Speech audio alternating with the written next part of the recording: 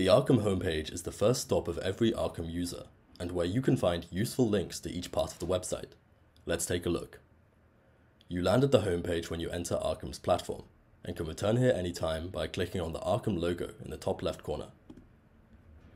Along the top bar, you'll find links to each of Arkham's major features, including the dashboard, alerts, visualizer, Oracle, Intel Exchange, and Tracer. In the center is a search bar that you can use to pull up address, entity, or token pages. To the right, you can find a link to your own personal profile on Arkham, your invites dashboard, private labels dashboard, a link to the API sign-up form, a drop-down selection for different languages, and your profile settings page, where you can change your Arkham username, display name, and password. There's a large central search bar in the middle of the homepage that you can use to navigate the platform. Search for addresses and entities by ENS name, OpenSea name, Twitter handle, or simply by copy and pasting a wallet address directly. Below the search bar are 3 panels of useful recent information on Arkham.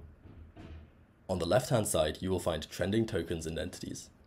These provide basic information such as current price, volume, and market cap for tokens, and a complete token portfolio and net worth for entities. They can be clicked on to view the relevant token page or entity profile for each one.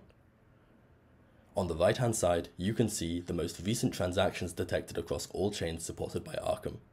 This transaction log can be filtered like any other transaction log on Arkham.